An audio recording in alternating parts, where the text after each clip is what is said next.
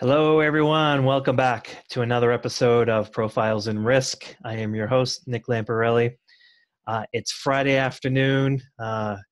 David and I, as you can see on the screen, are already talking about dinner, but I am very pleased to end my Friday, end my week to have this conversation with David Wald. David is the co-founder and CEO of Aclaimant, and we're going to go very much in depth into InsurTech on claims, which is very hot, very necessary. And on this Friday afternoon, David, thanks for taking time out of your schedule to talk to us. Well, hey, no, thank you very much for having me. Super excited to be here. Good. Awesome. I start out every episode by giving the guest opportunity for an elevator pitch. What is Aclaimant? Great. Great question. At Aclaimant, we have a core belief, and it's that every company has the right to be a better risk. So what we've done is actually built workflow tools to make it easier for companies to be just that. So we digitize everything from workplace safety, incident claims management, the associated data all into one simple platform. Because in our opinion, there's no reason managing all these things needs to be so complicated and most importantly, so paper-based. And our chance here is to help every company do a better job of making it a digital environment, get better results, create happier employees, customers, and happier people who watch the bottom line. And if we do that, we're doing our job. Awesome. Okay, so every time there's so many startups in this in insurance. Yep. I'm always fascinated by rewinding the tape and trying to figure out, how did it start? Yep. When did the light bulb go off in your head that said, there is something underserved here? No one seems to be solving that problem.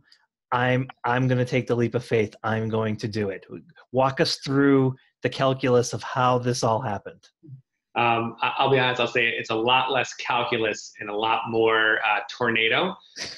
But here's kind of how the story goes. And because it's more fun, we'll give you the unfiltered version.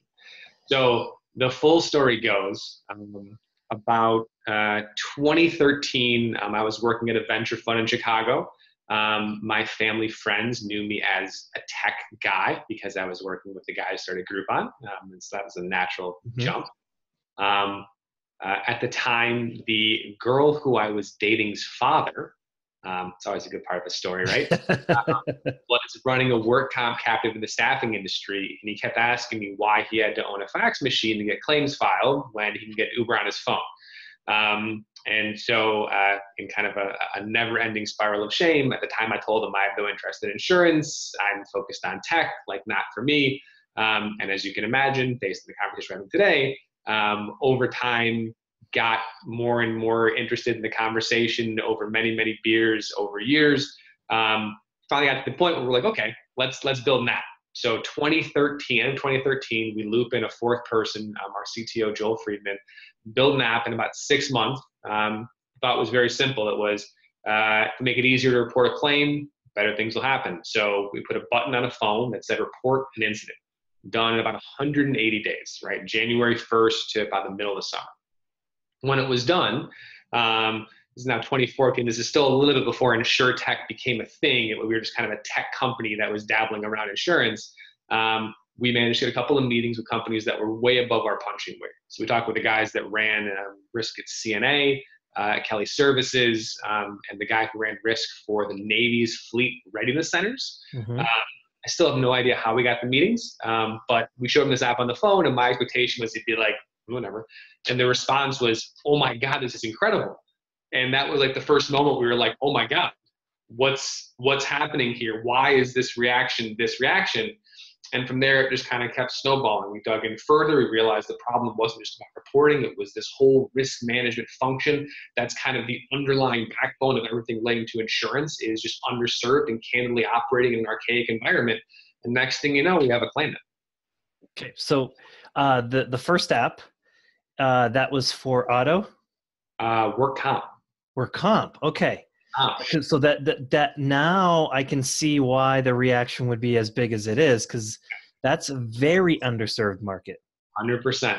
All things commercial property and casualty is where we focus, but it's this amazing thing that as far as things have gotten along in the advancement of personal auto, property, health, even life, the commercial property and casualty side lags so much further behind those other facets. And those facets lag so far behind just general industry tech, which creates this huge kind of like drag, and especially considering how much of an impact these have on businesses, both profitability, the effectiveness of people that are involved in the processes, and the actual amount of dollars that are being spent in these areas. We kind of realized, oh my God, we're in this giant black hole. That's a great opportunity if we can find a way to solve the problem the right way.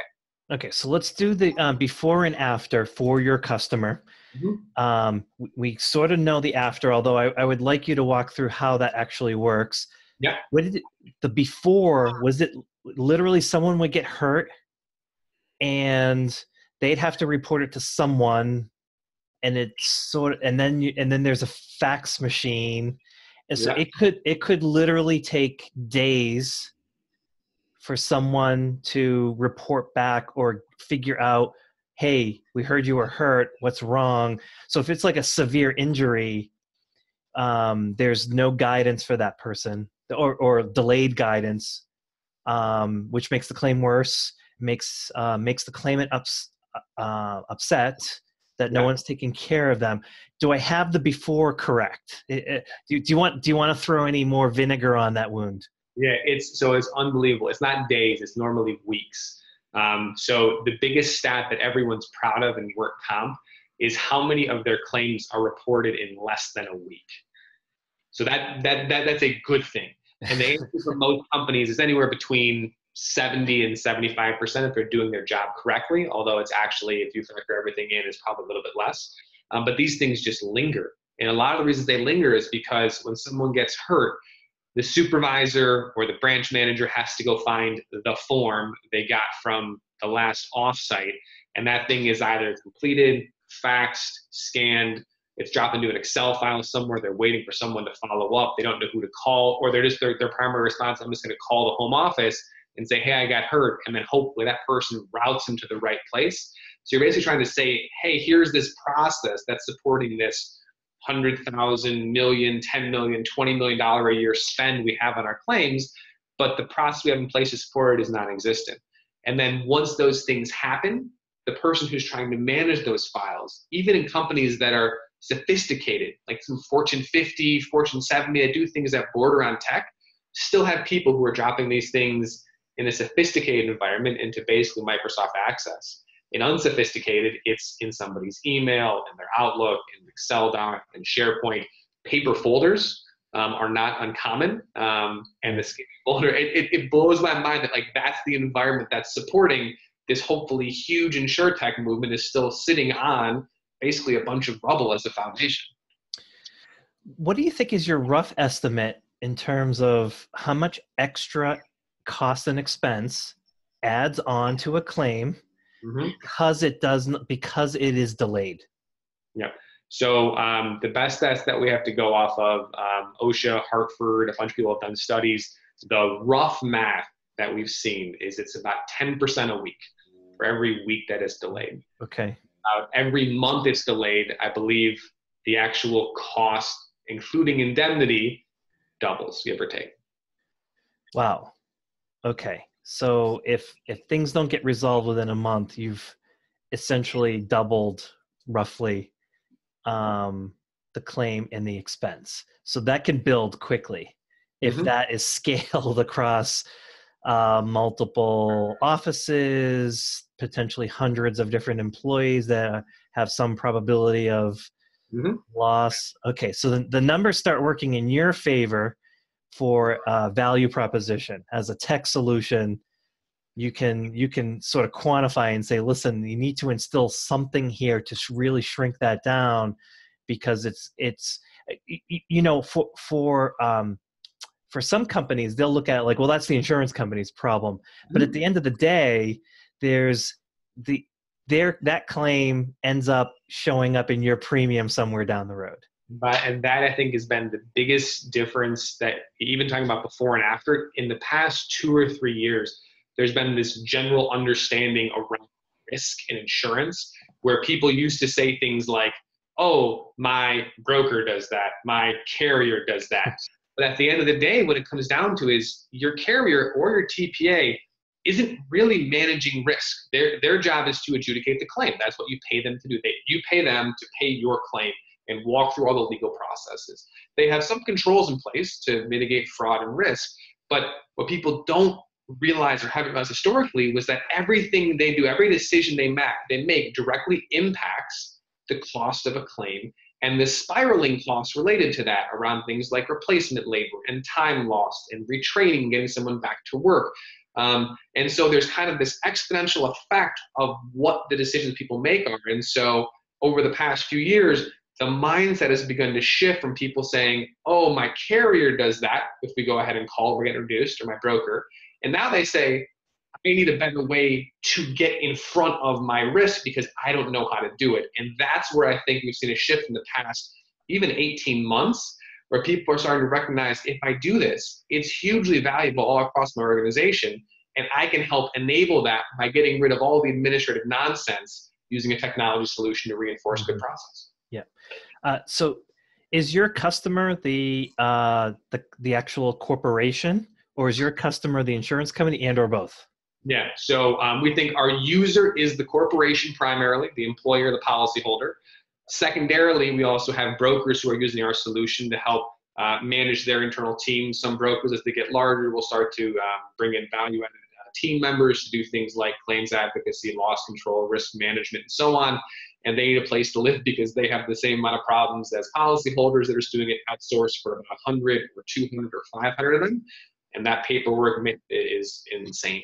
So primary user, policyholder, secondary user is the broker. And then for us, carriers and TPAs are actually more channel partners and endorsers. So for us, we have some carriers who have endorsed us and TPAs who have endorsed us because their view is very simply, if I can get more data, more accurately, quicker for my policyholders, and they're doing a better job of staying on top of it, that is exactly the kind of company I want to insure, because those are the ones who are actually going to watch the loss ratios here and be better results in the aggregate. Okay, so what about usage rate? So reporting in this incident, does every employee need to have it on their phone? Is it the risk manager? How does that part work? Yeah, great question. And so for us, there's still this little bit of a contentious environment that exists. So we're in industries that are primarily blue collar and gray collar, things like construction, staffing, municipality, hospitality, and so on. Very often as a risk mitigation technique, most of the time people will have employees report up to their supervisors. And for us, the supervisor is that kickoff point, the person who will report it in. For us, we built the system to kind of be agnostic as to who that front end is, but I would say 90% of our user base is reporting through supervisor, 10% is having employees report direct, and of that 10%, a portion of them are also actually using things like nurse case triage lines. We'll have that person call a nurse triage line, speak to a registered nurse. That information then flows to an API into our system that kicks the process off for supervisor or the corporate risk manager to then move real data in real time. Yeah. Did you think back then that you would become this much of an expert at workers' compensation? I thought there was no chance in the world. Okay. Yeah, unbelievable. Beyond workers' comp, Yep. Is your system usable for general property and casualty? Yep. So right now we are currently being utilized across and beyond the entire commercial property and casualty portfolio. So for us, based on our industries, again, construction, staffing, manufacturing, logistics, we have a good deal of work comp, commercial auto, commercial property, and general liability.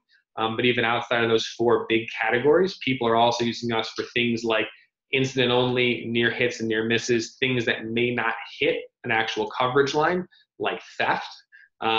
We also work in nursing homes. That is one of the big issues there when you have someone call and say, hey, Alex just stole my purse. And you say, I did the purse. I have to document it somewhere, but it's a real thing. I hit that line. And then the last piece is then even extending out into safety. So we do some of the transactional safety work too, because for us, it's the same basic process. I'm doing something, I'm documenting it, I'm working through a series of steps. We're talking about things like observations, audits, inspections, again, all on that same platform. Employee has it on their phone, pulls it out, walks the process, all kind of flows back into one system. You got to watch out for that guy, Alex. He is everywhere. He's everywhere, and he's dangerous. That's an inside joke for those that are listening. Near misses. To me, that's like incredibly important, mostly because it's another data point that's could potentially lead to future claims. How much do you think near misses do get reported? How much do they not? Yeah. So the craziest thing that we find is there's probably two levels of that question. One is how often are they reported? Second one is how often are they reported in any way that provides any kind of meaningful data? And so what we're finding right now is even things like, especially in places like construction and manufacturing, staffing, there are so many paper forms that get filled out like, oh, near miss, drop it in the form, drop it in the bucket. And then you say, what happens to those? And the answer is actually that they're all sitting in somebody's office somewhere in these giant boxes. And the reality is no one's digitizing all those things. I think to your point, there's the question of saying, how can these things actually be used? Should they be used? I think most people actually want near hits and near misses reported as often as possible. A lot of people have put rudimentary practices in place, but they haven't made it easy enough to do. And so for us, we're finding in terms of the usage, that's a great one because it's actually a win for both of the employee to be engaged, supervisor to be engaged, the company know about what's happening. The rough stats we've heard are something like near hit and miss to actual incident is about 30-to-1 ratio. So every time you have 30 near hits or misses, you will have one incident. So in terms of having data, 30 times more if you get those things reported. But the best thing is if you get those things reported and you're able to actually take proactive action to say, oh my God, 3 people, oh my goodness, got crushed in this corner by a forklift. Maybe we should put a mirror over there. You can actually begin to mitigate some of those things because the reality is if you wait for something to go wrong, it's too late. It reminds me, for those that are listening, how valuable near miss reporting is. Think of World War II, when the planes would land, from bombing runs, the engineers would scour the planes and they figured out that, okay, well, this plane survived, and look at all the gunshot holes and the flak holes in here. Those are the areas where they're being hit, but it's not affecting the plane. That means the ones that are crashing, it must be hitting the other areas. So they were able to sort of piece together, make the plane stronger and better. They knew where to add extra armor and where not to add extra armor because of the near misses. 100%. So it's such a valuable data point that I think a lot of people miss, but it can give you a lot of information. So continuing on, I'm just like completely fascinated because first of all, you were skeptical coming in 100%. to insurance. Have you seen the bar? I know Aclaimant's raising the bar. Of course. But it's my experience that the bar still has not been raised very much at all. So what are you seeing out there in general in terms of the insurance sphere, the ecosystem, in terms of the companies you're interacting with, or or at they're at a vantage point? How do you feel the industry's been able to acclimate to all of this new technology that's coming in? Sometimes I feel that they're choking, but sometimes I feel like it's actually gaining some traction. Yeah, and the answer is both. They are choking, traction is being gained. There's 2 real interesting things happening here at exactly the same time. The insurance industry, so talking about that, I'm saying carriers, TPAs, and brokers, right now are drinking from fire hoses because there's so many they're trying to basically jump about 15 years in technology in 1 or 2. So you're seeing both the advent of AI, drones, sensors, all different kinds of technology solutions to automate every different part of the process. And they're trying to figure out which of these things are value added, which are not. And then also trying to figure out, how is my core business actually going to be affected by these things? Is it going to cannibalize it, or is it going to enhance it? And I think the answer is they don't know yet. And so we're seeing basically most people that are kind of in the traditional insurance industry are basically taking a flag, sticking in the ground, and saying, all right, we're going to focus on construction wearables. We're going to focus on automating processes and underwriting. Like they're picking one or two things, doing those first and waiting to see what happens. The problem is everything is moving so fast. I'm very curious to actually see which of these things stick around. On the flip side, from the actual companies themselves, so the employer base, the policyholders, there's kind of this other problem, which is they are being inundated right now with so many different technology solutions. Yeah. And it's not insurance related. It's just in general, you're seeing the automation of tons of processes, the advancement of tons of opportunities for more data in organizations. And so now insurance technology has caught up far enough where it's becoming a thing. But the employers are saying, hey, by the way, I'm also looking at everything from new back office automation to new ways to sell, to new ways to outsource, insource, utilize contractors or distributed networks, mobile applications, video, whatever you name. So you're then just one other thing that's happening in these organizations. And so trying to have people now make it a priority is happening, which is good. We're now in the same conversation as marketing automation, sales automation, HR automation, insurtech automation. Risk automation is not part of the conversation too, but you're seeing kind of the choke points on both sides where people are saying, what's really valuable? And there's so many things now that are out there pitching that people are trying to take and adapt solutions that may not be core to insurance and say, oh, this works for insurance too. But I think you're going to kind of see over the next probably 2 or 3 years, a couple of things begin to rise to the top as becoming industry category leaders in certain places. We hope we get there. But it's really interesting right now to see both the fire hose of activity that's coming out and people trying to catch up that and figure out of these things that are happening, what's more important, how do I actually have enough information to decide. So I want to segue from your business, because I think you touched on something there that I want to itch a little bit more. You started out doing Pure Tech as an app. Yeah. And then if I listened to you deeply, which I did, what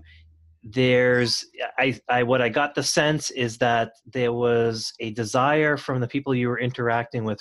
They wanted more, not necessarily more tech, but they wanted more insight.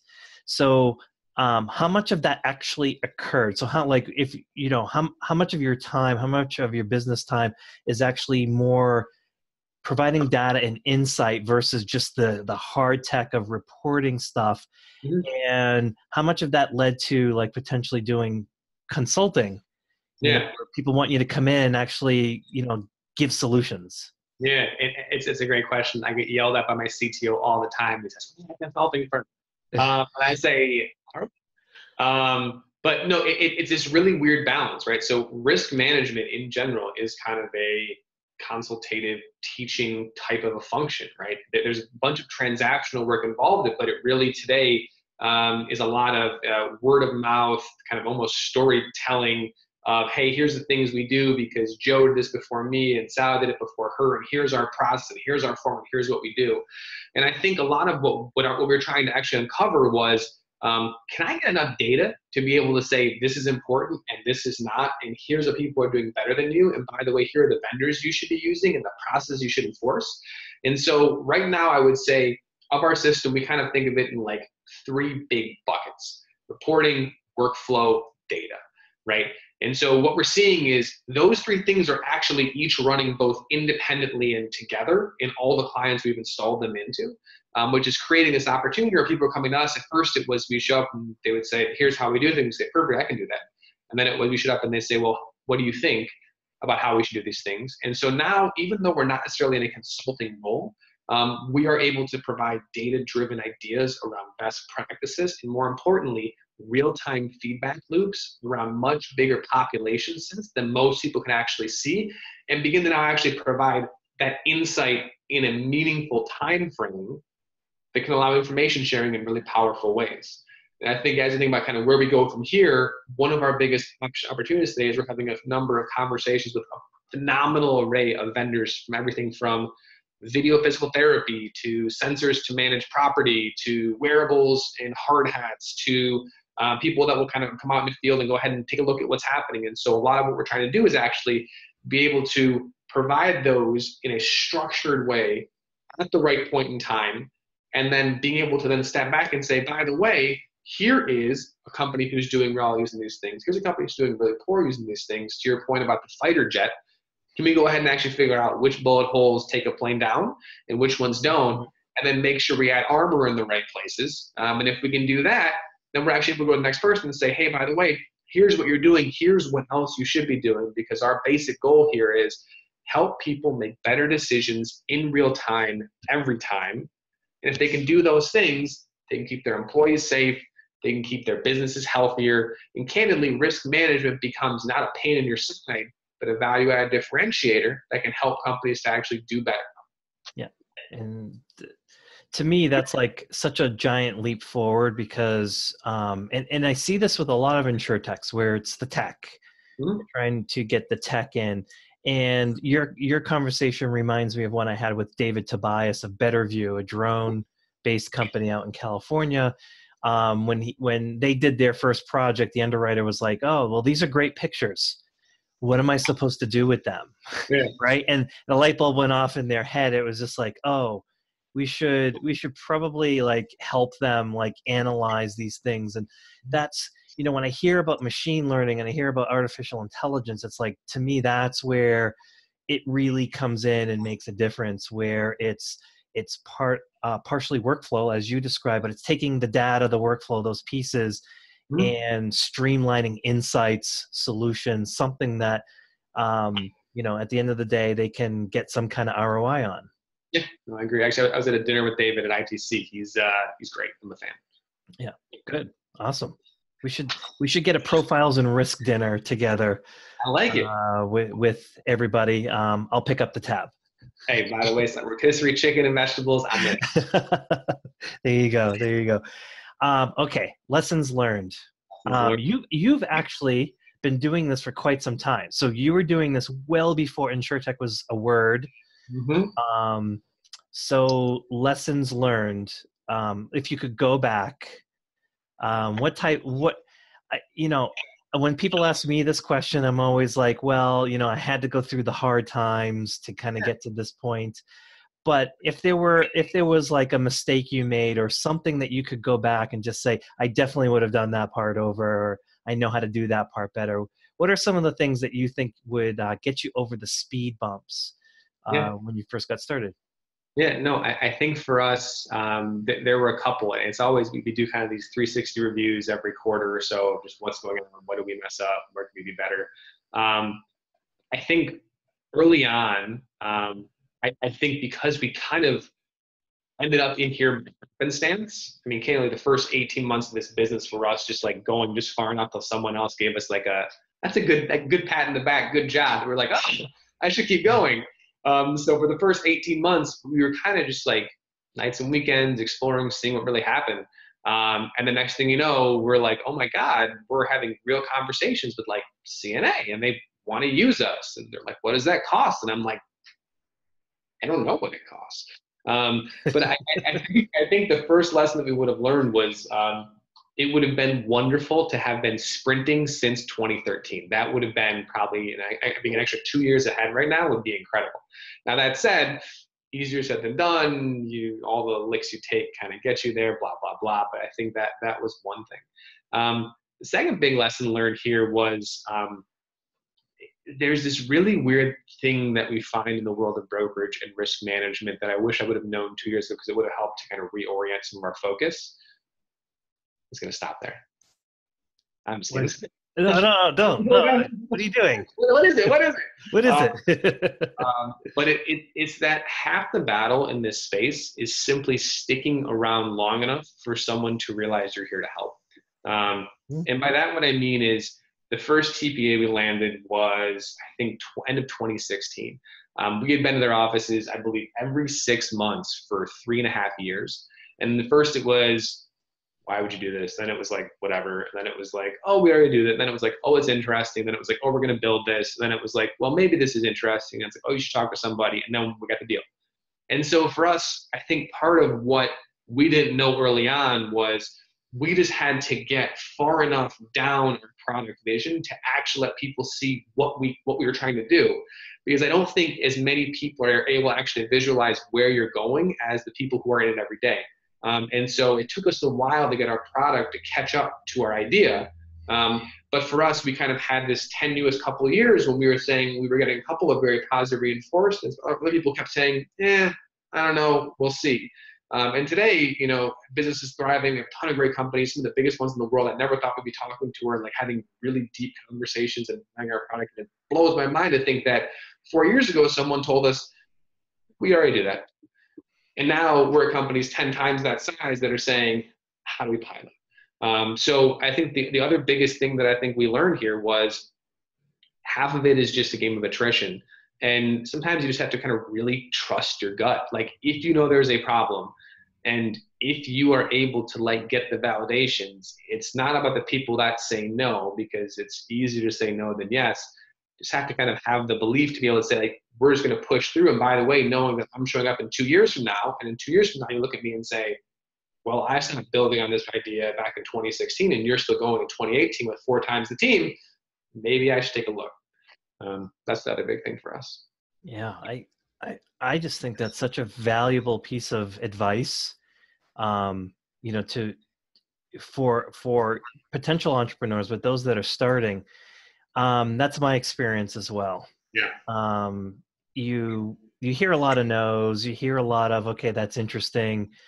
I think there's something about just sticking around that gives you credibility. Yeah. That, whatever subtle message that sends to the universe that's out there, that it's just like these guys aren't going away, and they're bringing something valuable. So to me, that's when I have counseled others that are potentially starting, I usually tell them, have enough capital, have enough stashed away for 2 years, because you're gonna need about that before people will take you seriously. And I just think that's incredibly valuable advice that you have. Yeah, no, and it still blows my mind how the single best thing we've ever done for marketing is just staying in business for 5 years. Yeah. Yeah.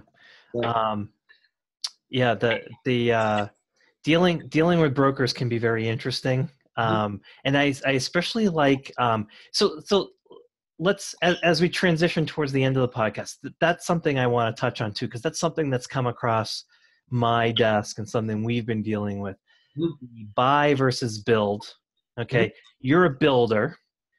You're selling into the space. That's something that we struggle with internally, whether we should build it or whether we should buy it. So as a builder, as someone that's selling into the space, how do you counsel, how do you overcome that potential objection when someone's saying, great stuff that you have, but we're building it on our own. Talk about the pitfalls of building it on your own. Oh yeah, and it is, again, no matter what software company you're in, you'll always find someone who thinks they can build it, which is really, it's an interesting dilemma. I think for us, again, part of kind of the longevity here is, 5 years, a lot of lifestyle lessons learned. We now have gotten far enough where that conversation happens for us at a bigger level. Deals that are looking at, Fortune 500, top 10, 15 brokers will say those things.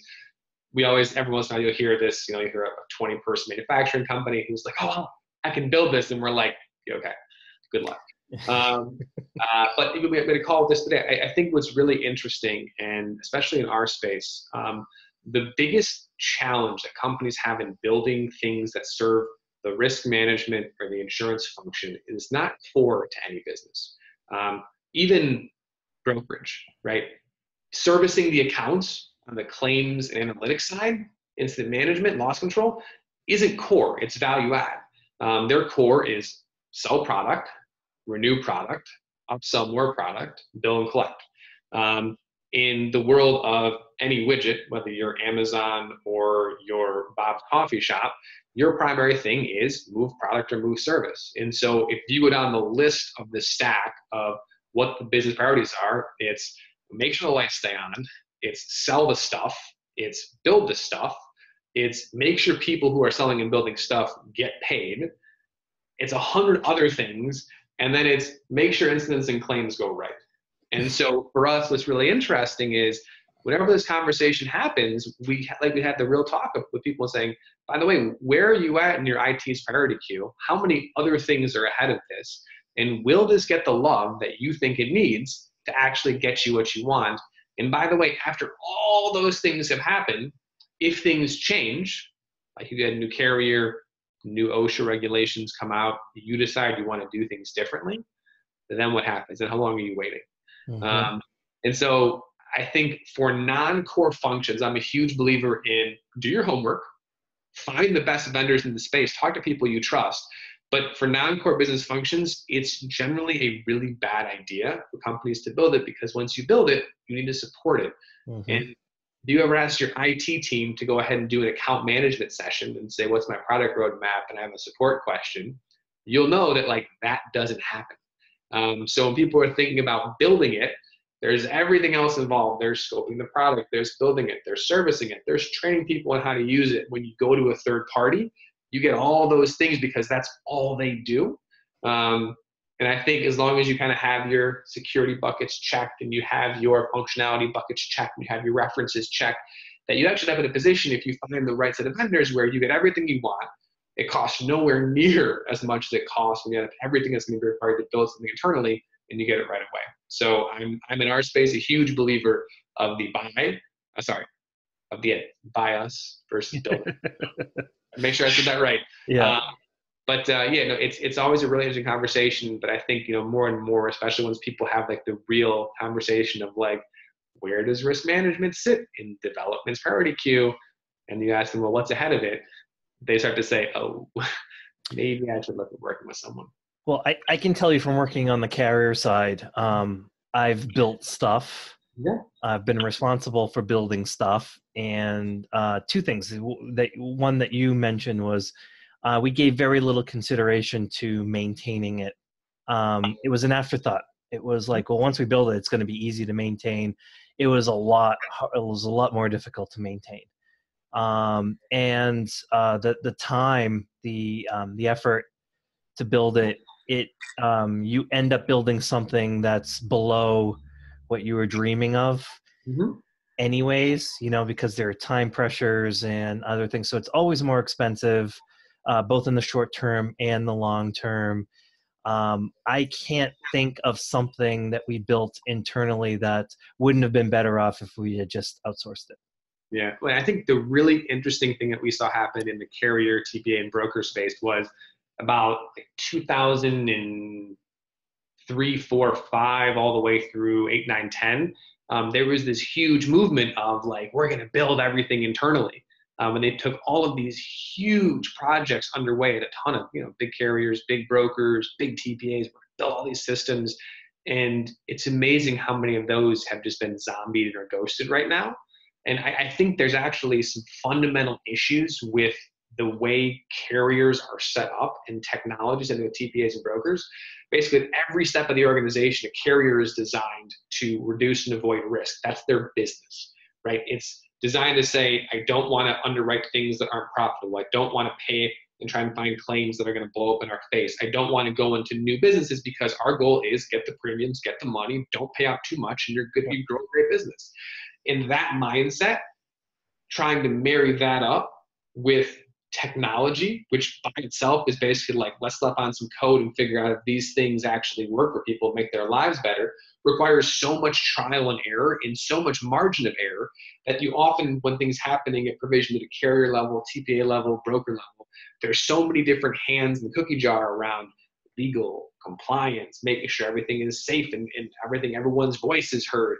And although people's voices should be heard, it's really hard to collaboratively in a group of that size build something that solves a singular problem really well, or even a small set of things really well. So I think your point is 100% spot on in that it's been really hard for people in this space to build things. And if they could go back to 2003 and say, versus the $100 million I'm going to spend on some of these projects over the next 10 years, if I just found a couple of good partners to work with, would I be in a better spot?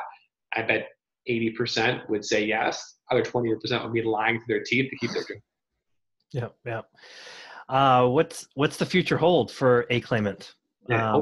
Where do you see this going? Where do you see you going? Yeah. So hopefully to more, bigger, and better. I think our team grew about 3 times this year. Hopefully we're about 100 people or so sometime towards the end of next year, early the following. we've been incredibly fortunate to find a ton of good partners in places like staffing and construction, hospitality. We have some of the biggest companies in the world that are kind of gearing up to come on board Q1, Q2. So I think for us, it's going to be just heads down and candidly run like hell. And our goal here is hopefully we're staying based in Chicago. We'll be getting bigger and more offices, hiring a bunch of great people, and just trying to find good companies to work with. Awesome. I love that. Yeah.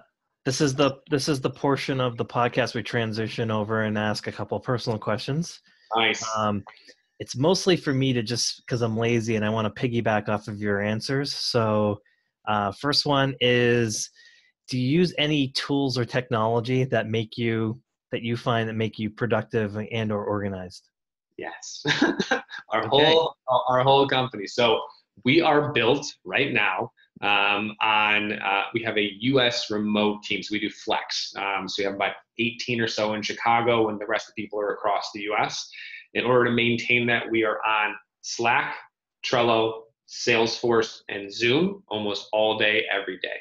And so at any point in time, there's probably a dozen Slack conversations going. There's at least 6 or 7 Zoom meeting rooms that are being utilized, and so on. Although what's weird is the single place that I spend most of my time, this is depressing, is Gmail.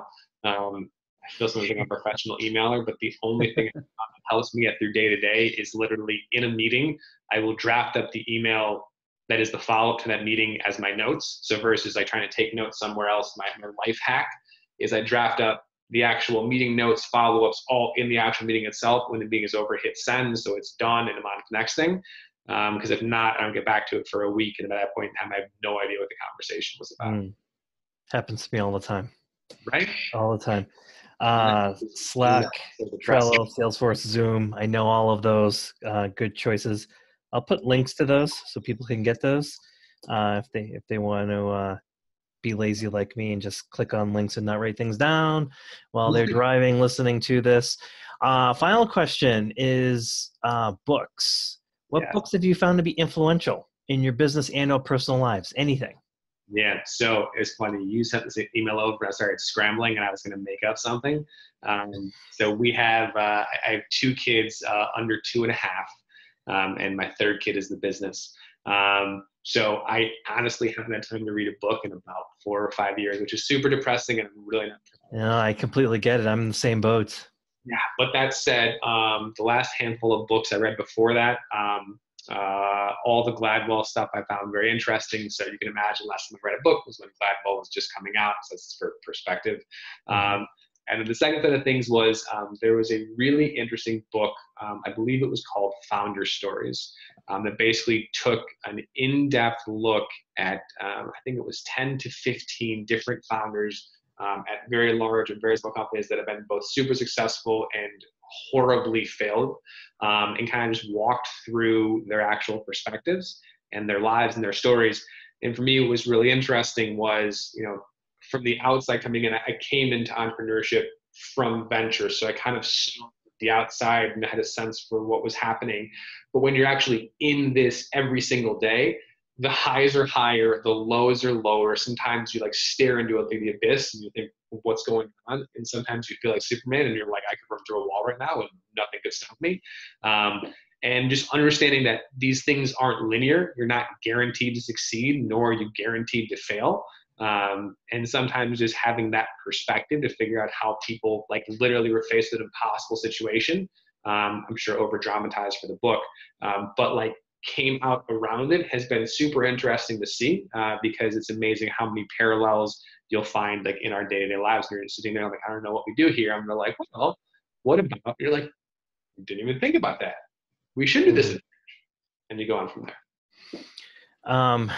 Man, that struck a chord with me, what you just said, because there are days where I'm staring at my screen and I got a ton of work to do and I get nothing done. I'm just like staring at my screen, not even knowing, like, I don't even know what to work on. Like there's so many fires to put out. I don't even know which one's the most important. It's just so stressful. And then there are other days it's just like, yeah, this is awesome. We're going to be so successful. Warren Buffett, watch out.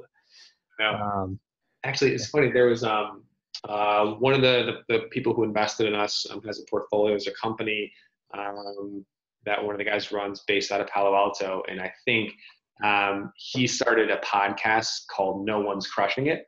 And the basic premise was, if you ask any startup founder, they don't know you, and you say, how's the business going? Like, oh, I'm crushing it.